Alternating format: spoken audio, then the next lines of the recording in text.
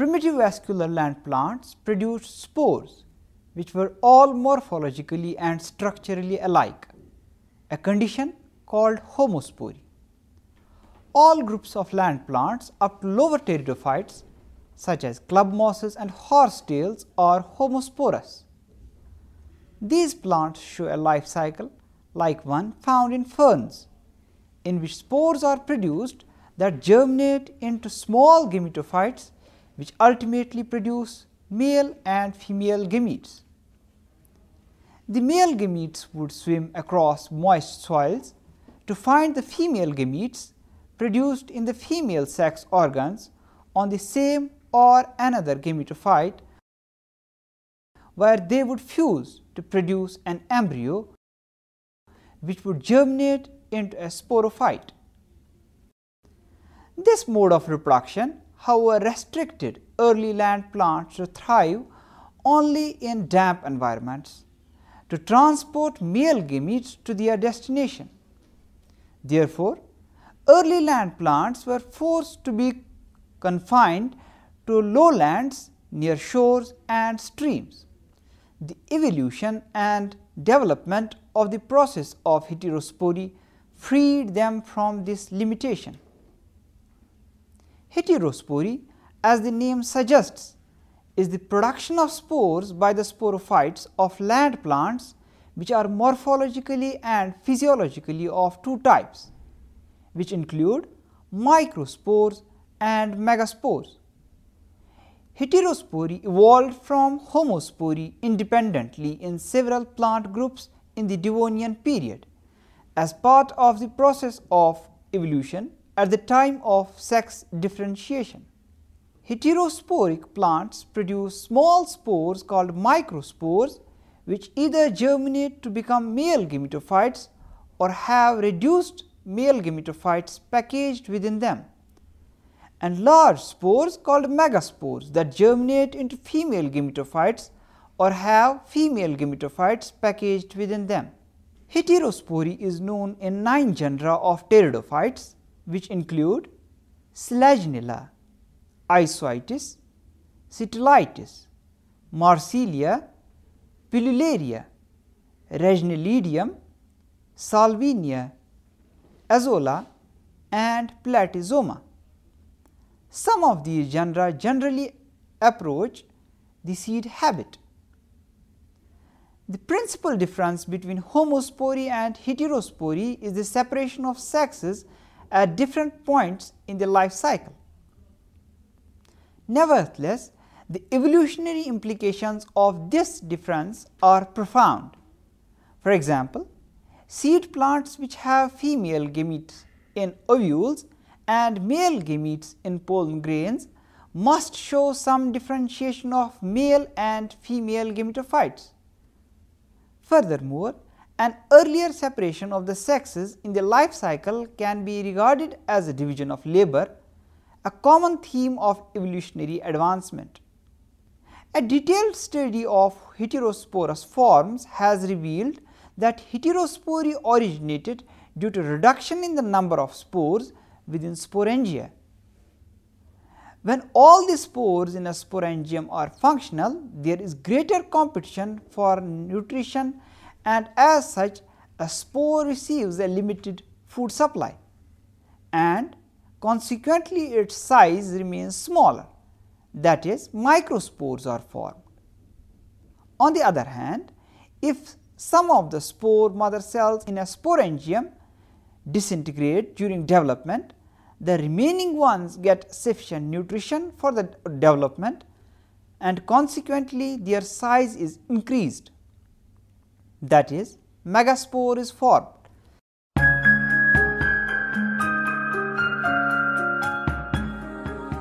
Origin of heterospory received support from paleobotanical, developmental, and experimental studies. Let us first discuss paleobotanical evidences of heterospory. Although most of the earliest vascular plants were homosporous, many fossils of the late Devonian and early Carboniferous period, for example, Lepidocarpon, Lepidostrobus, mesocarpon, Sigillariostropus, calamocarpon and calamostichus were heterosporous. According to Scott 1894, an indication of heterospory can be seen in two species of calamostichus, which include Calamostichus bainiana and Calamostichus cashiana. In Calamostichus bainiana, most of the sporangia were with large number of similar spores in tetrads, but in some sporangia micro and megasporangium occurred. There were some aborted spores in the megasporangia, indicating that megaspores were formed at the cost of abortion of some of the spores in the sporangium. A similar abortion of the spores was also observed in certain species of Lepidocarpon, Calamocarpon and Pteropteris. For example, a mature megasporangium of Lepidocarpon and Calamocarpon had only a single functional megaspore, as other spores aborted during development. And in Pteropteris, a megasporangium had two functional megaspores and two aborted megaspores. These examples indicate that heterospory has not evolved in living forms, but was also present in fossil plants, and it originated due to disintegration of some spores in sporangium. Now, let us discuss the evidences from developmental studies. Developmental studies in pteridophytes, particularly the events that took place during formation of sporocytes, meiosis and maturation of spores, provide a real insight into the understanding of heterospory. In Selaginella, the development of micro and megasporangium is similar till the differentiation of sporocytes. Subsequently, in the microsporangium, all the sporocytes undergo meiosis. With the result, a large number of microspores are formed. On the other hand, in the megasporangium, all sporocytes except one abort and the surviving sporocyte undergoes meiosis, forming 4 large functional megaspores. In some species of Selaginella, there is variation in the size of megaspores. For instance, in Selaginella ctenophylla, 2 megaspores of a tetrad are slightly larger than the other 2, and in Selaginella molliceps, 1 megaspore is larger and remaining 3 are smaller. An extreme case of reduction is found in Selaginella erythropus, where a megasporangium has only a single large megaspore with no traces of aborted spores. In Isoitis, the microsporangia and megasporangia are identical till the differentiation of sporogenous tissue. In the microsporangium, almost entire sporogenous tissue forms sporocytes, which after meiosis give rise to a very large number of microspores. In the megasporangium, however, a part of the sporogenous tissue and also many sporocytes degenerate, and they provide nutrition to the growing sporocytes, that is megaspores. There are only 50 to 300 megaspores in a megasporangium. In Marsilia, differences in the development of microsporangium and megasporangium do not become evident until after meiosis. In a microsporangium, all the 64 microspores formed after reduction division are functional, but in the megasporangium, though also 64 spores are formed, only 1 is functional and the rest disintegrate. A similar condition also exists in Salvinia and Azolla. Developmental studies have thus shown that determining processes of heterospory becomes operative either before or after meiosis.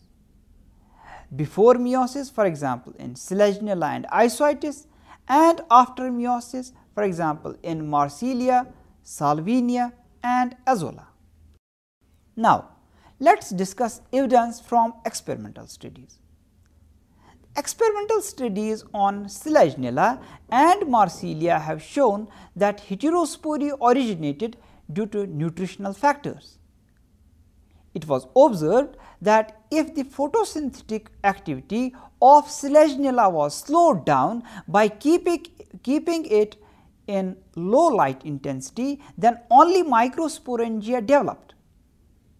Due to low photosynthetic activity, nutrition became a limiting factor and spores could not grow in size. Thus, under such conditions, only microspores were produced. Similar results were obtained in experiments done on Marsilia. Now, let us discuss importance of heterospory. Heterospory expresses sex determining capability of the plant. In homosporous species, differentiation of sex takes place at the gametophytic stage, whereas in heterosporous species, differences in size of the spore is related to the sex of the gametophyte. That is, a microspore always gives rise to a male gametophyte and megaspore to a female gametophyte. Thus, in heterosporous forms, the sex of the gametophyte can be predicted at the spore stage. The biological significance of heterospory is that in heterosporous forms, development of gametophyte is endosporic and the nutrition for the developing gametophyte is derived from the sporophyte. Hence, the development of gametophyte is not affected by ecological factors as in case of independently growing gametophytes.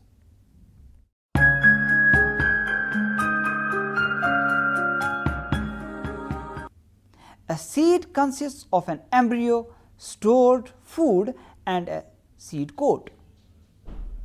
Heterospory, which probably has evolved independently in several lineages, ultimately lead to the transition of seed formation.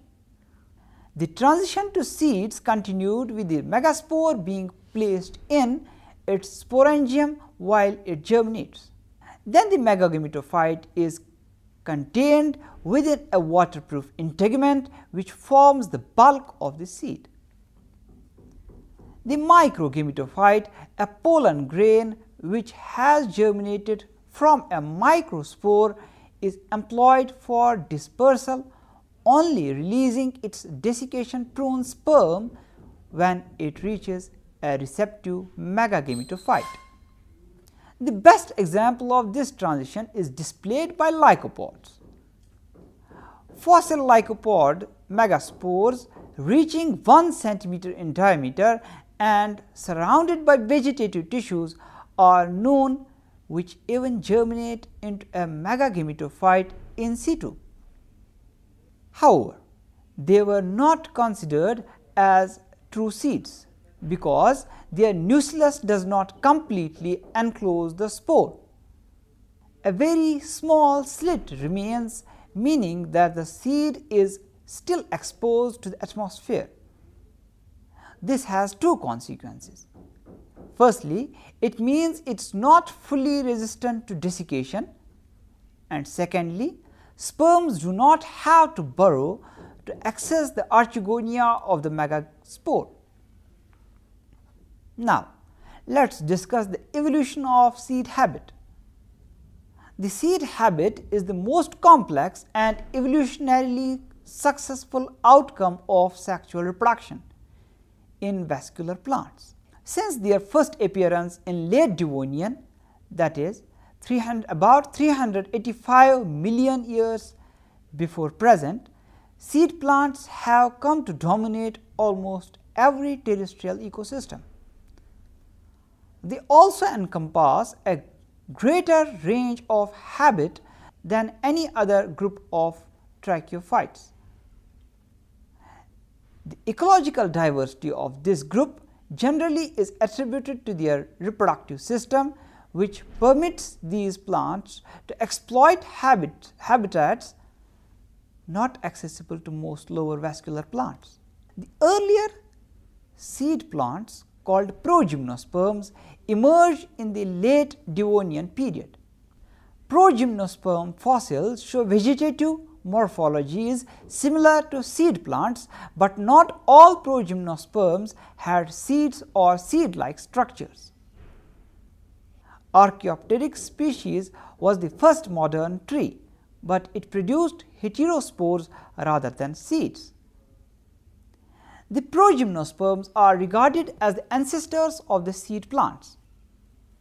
Fossils of seed-bearing seed ferns, that is Ligonopteropsida, exhibit a variety of seed and seed-like structures. The seed habit might have evolved once or several times during evolution. Three major evolutionary trends were important for the transition from the seed ferns to the gymnosperms, from the spores to the gymnosperm seed. The evolution from homospory to heterospory, and connected with this from megasporangia with many spores to megasporangia with just one functional megaspore. Second, the evolution of the integument, maternal tissue that protects the ovule. Third, the evolution of pollen receiving structures. This includes the transition to water independence of the pollination or fertilization process, as water is required for fertilization.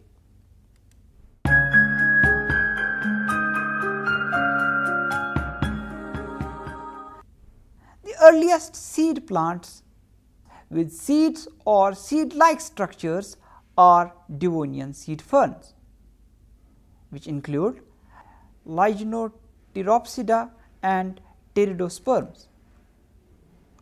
Several different types of pre-ovules or pre-ovule-like structures are known.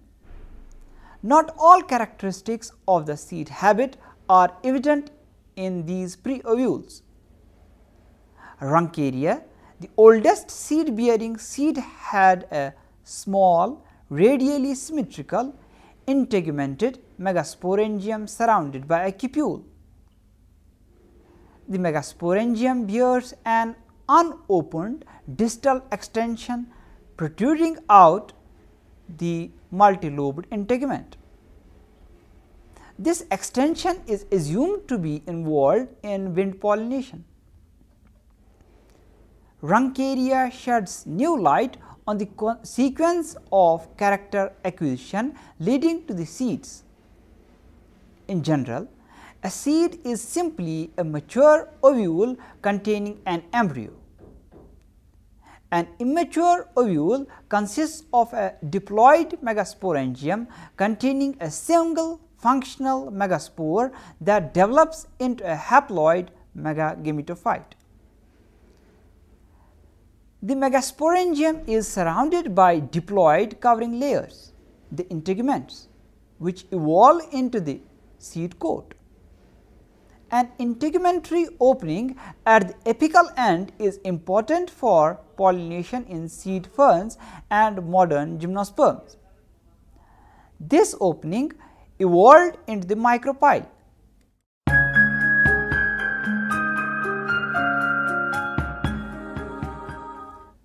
The late Devonian and early Carboniferous seed ferns are sometimes collectively called Ligonopterids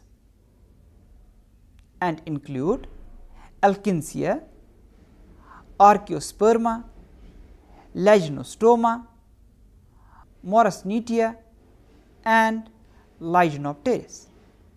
These earliest seed-bearing seed plants produce their pre-ovules or ovules on dichotomously branched sterile structures called cupules. Cupules are cup-like structures that partially enclose the ovule.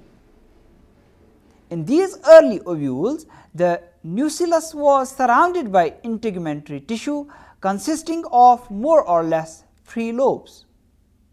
The integumentary lobes curved inward at their tips, forming a ring around the apical end. The integuments of the ovules evolved through gradual fusion of the integumentary lobes. The integuments later evolved into the seed coat. An opening that was left at the apical end evolved into the micropyle. It permitted pollen to enter and to fertilize the egg cell. The earliest seed plants employed hydrospermon reproduction, in which pollination occurred when wind-blown pollen was directed into a semi-closed pollen chamber. In several cases, a specialized laginostome was used for pollen capture. A laginostome is a funnel-like structure of the nucellus that projects from the top of the megasporangium. It functions as a trumpet-like pollen trapping device. From there, the pollen was delivered to the pollen chamber. A central column, that is the laginostome column, was attached to the pollen chamber floor that sealed the chamber to provide optimal conditions for pollen germination. As the megagametophytes mature, the opening to the pollen chamber is sealed and the floor is ruptured, allowing fertilization to proceed. The germinated pollen grain settles into an intimate proximity to the ovule and delivers the spermatozoids into the archegonia with the egg cells. Fossil records suggest that the sperm delivery required lysis of the megasporangium wall. The important issue was that pollination and or fertilization became more water independent during evolution, which facilitated the diversification of seed plants from Carboniferous through to the present day. So far, embryos have not been found in Devonian seed fern fossils.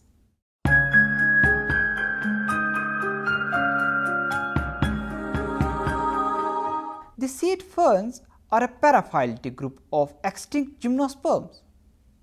An interesting group, the Midlothian seed ferns, were abundant trees in Carboniferous floodplains and extend well into the Permian. This group includes Trigonocarpus, Pachytesta, Rhinocosperma, Medulosa and Stephanospermum. Fossil seeds from Midlothian seed ferns are several millimeters to several centimeters long.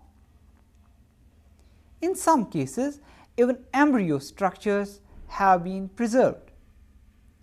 The ovules are usually radiospermic, with one end of the integument drawn out into a micropyle that probably helped guide pollen to the megagametophyte within. A pollination drop mechanism may also have aided pollen capture. A small pollen chamber appears just inside the micropyle. This structure is preserved in detail in a number of Devonian and Carboniferous seed fossils. A loss of the cupule and loss of the laginostome column was evident in Midlothian seed ferns. The integument of Pachytesta and Stephanospermum is three-layered with an epidermis and outer fleshy layer, that is Sarcotesta, covering a tough fibrous sclerotesta and thin endotesta, which lays adjacent to the nucellus. In Stephanospermum conopinus, ovules are apical, funnel-aided, wind-blown pollen capture. Beyond the micropyle, and tip of the sclerotestal beak, the sarcotesta flares open and as a funnel that tapers to the micropylar opening at the tip of sclerotestal beak. The rim of the funnel forms the broad apex of the ovule. The endotesta of Stephanospermum ovules is thin and lines the inner surface of the sclerotesta. The nucellus and the megagametophyte are poorly preserved in the Stephanospermum ovule fossils. In these ovules, the nucellus may have consisted of only a few layers of thin-walled parenchyma surrounding the megaspore membrane. The nucellus is attached to the integument only at the base of the ovule. The megaspore membrane is robust and consists of a distinct network of granules and rods of sporopollenin covered by a homogeneous outer layer. Cells of the megagametophyte are not preserved from Stephanospermum ovule fossils.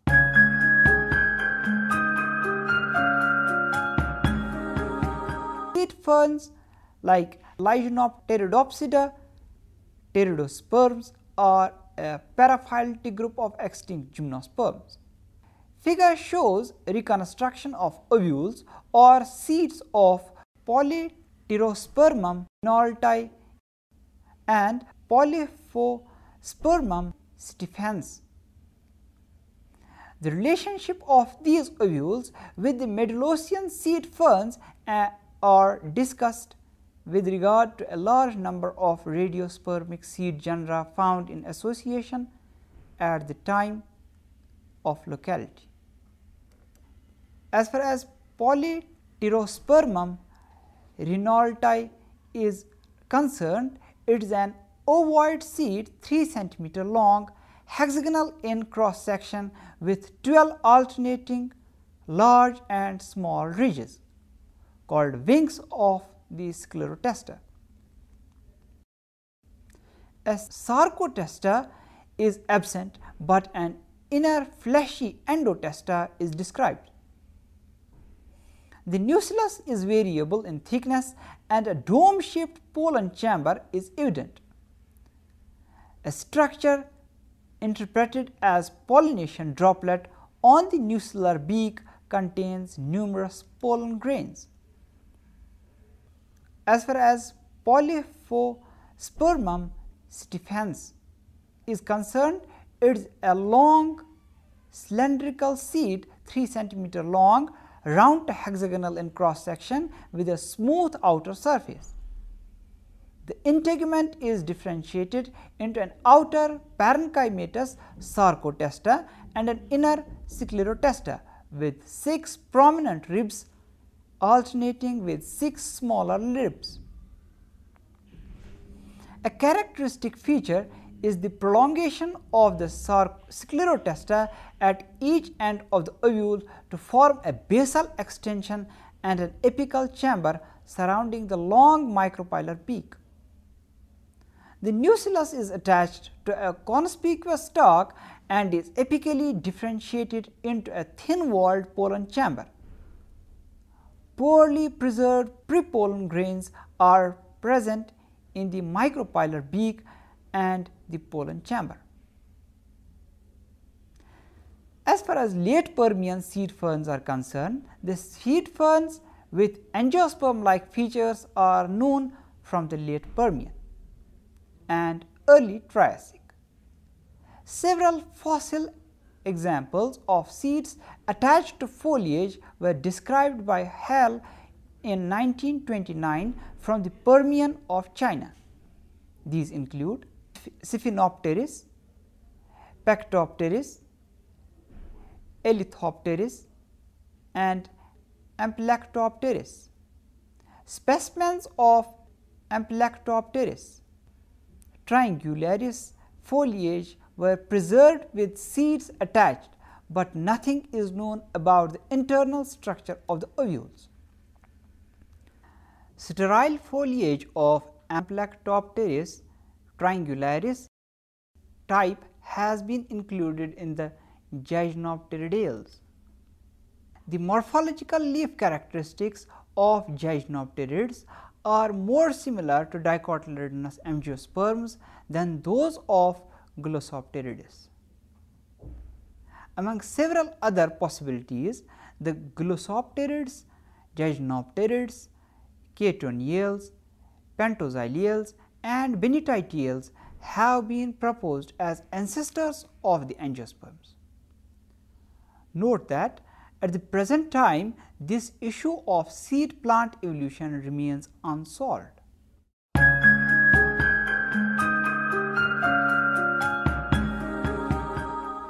There are a group of plants very typical to the Cathisia and Gymnopterids flora. Lee and Yu in 1983 proposed that the generic name Gygnotonomia and Gygnototheca should be used to refer to specimens of female seed bearing leaflets and male microsporangia bearing leaflets, reproductive organs of the Gymnopterid Gygnotonoclea. In a seed bearing reproductive leaflet 10 to 20 mm broad, more than 133 mm long, Gygnotonoclea, the seeds are arranged in 2 rows, each borne on the slightly depressed center of a marginal blunt apical lobe of lower or dorsal lamina surface at the end of the secondary vein. Now coming to seed structure. The cross section shows that the seeds are elliptic. The attached seeds are 2.5 mm into 1.5 mm in size and covered with glandular dots. Before the seed bearing leaf reaches the mature stage, the ramiform, that is having a long furrow, micropyle is covered with the lid area, and the lamina where the seeds are situated appears to be slightly convex. When the seed bearing leaf reached the mature stage, the lid area dehisces and an ovate opening forms for pollination, about 2 mm into 1 mm in size, and the obliquely labiate structure, that is the micropylar seed end connecting with the ramiform micropyle, becomes visible. Seed attachment is below the ramiform micropyle. This is a pruniform body, probably the nuclear portion of the ovule, and a layer enveloping the nucellus like body, probably the integument, that extends upwards to merge gradually into the labiate structure. The isolated unattached seeds are ovate to elliptical in shape, have an average size of 3 mm into 2.5 mm, and the surface is covered with fine striations and glandular dots. The microsporangia bearing leaflets suggest that a tremendous quantity of microspores was produced. The morphological characteristics of the reproductive organs of Gymnopterids is consistent with the hypothesis that they were wind pollinated, though Permian insects became rather rich both in form and quantities. The Gymnopterids appears to be related to cycads and cycadioids. The partial angiospermous character of the Gymnopterids is of great significance. It resembles more or less the reserved ovule of some angiosperms.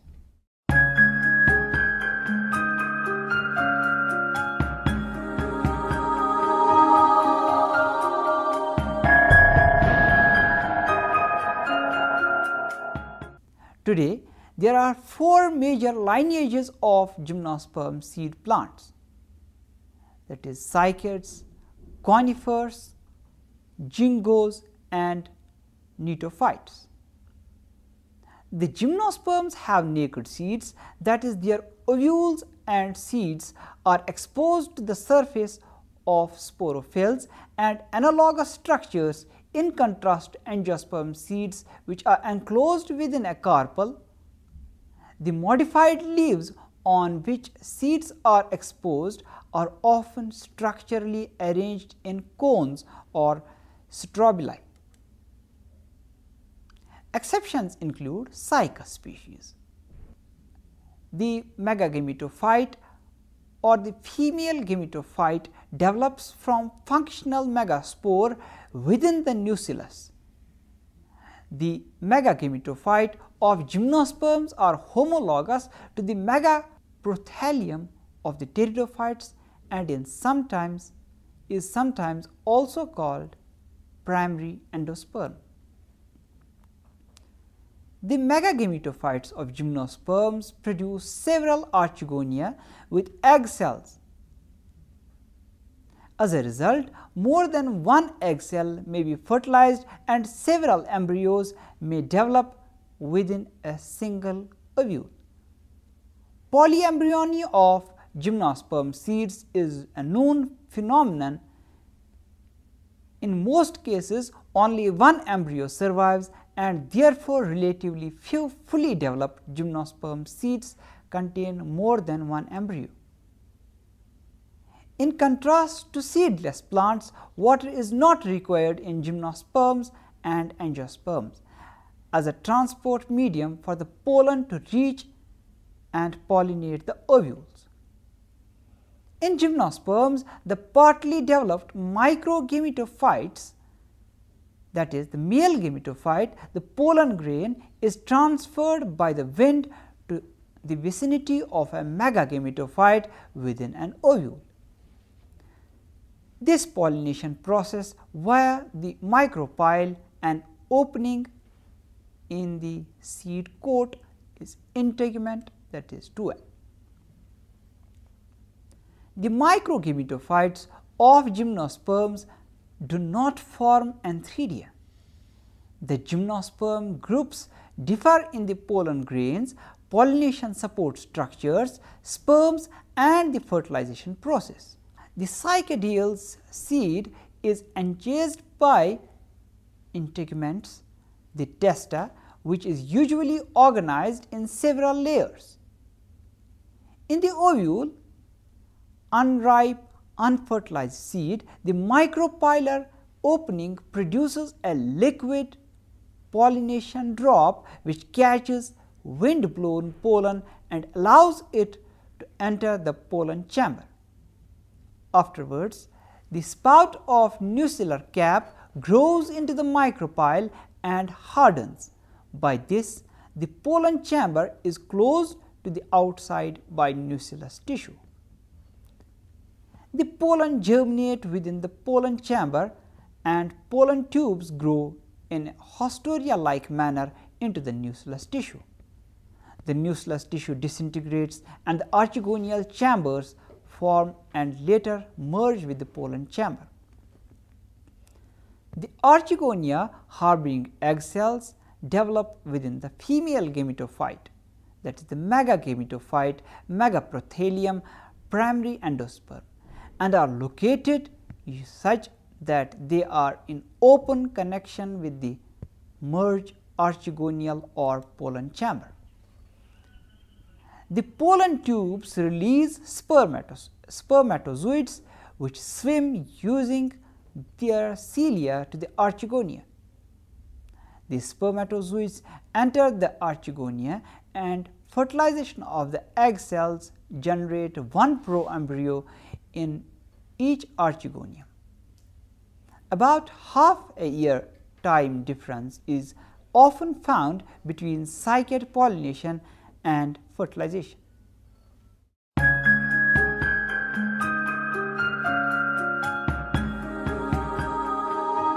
A seed consists of an embryo, stored food and a seed coat. the seed replaces the spore of the seedless fern plants as propagation, dispersal, and deposit or outlast or storage unit. Ferns and seed plants both exhibit a life cycle in which two heteromorphic generations alternate. First, the dominant diploid sporophyte, which is the fern plant that you actually see as the large sized organism in nature. And second, the haploid gametophyte, which for the ferns is the small sized few millimeter to few centimeter prothelium of ferns that you might see in nature if you search for it. In the seed plants, the haploid gametophytes became a hidden generation that completely depend on the sporophyte. It was hidden to us until Hofmeister discovered the alternation of generation in seed plants. In seed plants, the male gametophyte or the microgametophyte is hidden in the pollen grain, and the female gametophyte or the megagametophyte is hidden in the ovule. After pollination and fertilization, the ovule develops into the seed. Angiosperm and gymnosperm gametophytes and seeds are distinct. To understand the angiosperm seed, it is necessary to understand the gymnosperm seeds and how it evolved from seed ferns and progymnosperms. The gymnosperms have naked seeds, that is, their ovules and seeds or fertilized ovules are exposed on the surface of the sporophylls and analogous structures. The megagametophytes or female gametophytes develop from the functional megaspore within the nucellus. The megagametophyte of the gymnosperms is homologous to the megaprothelium of the ferns and sometimes called primary endosperm. The megagametophyte of seed plants is retained and nourished by the parent plant within the ovule. That is, ovule is equal to megagametophyte plus megasporangium. The megagametophyte of the gymnosperms produce several archegonia with egg cells, fertilization by sperms from the pollen grain often lead to development of several embryos within a single ovule. Polyembryony of gymnosperm seeds is a known phenomenon. In most cases, only one embryo survives and therefore relatively few fully developed gymnosperm seeds contain more than one embryo. In contrast to gymnosperms, in angiosperms, their ovules and seeds are enclosed inside the ovary, which is the base of a modified leaf and is called carpel. Another very important difference to gymnosperms is the angiosperm double fertilization. This leads to an additional novel tissue with maternal protuberance, the triploid endosperm. In mature seeds of most angiosperm species, the embryo is enclosed by endosperm tissue. Angiosperm seeds can be dispersed as fruits, that is, the seeds can have in addition pericarp or the fruit coat around the testa, that is the seed coat. The Triassic and Jurassic age was dominated by gymnosperms, although the first angiosperms evolved during this time. The rapid rise and early diversification of the angiosperms occurred during the Cretaceous time and was called an abominable mystery by Charles Darwin.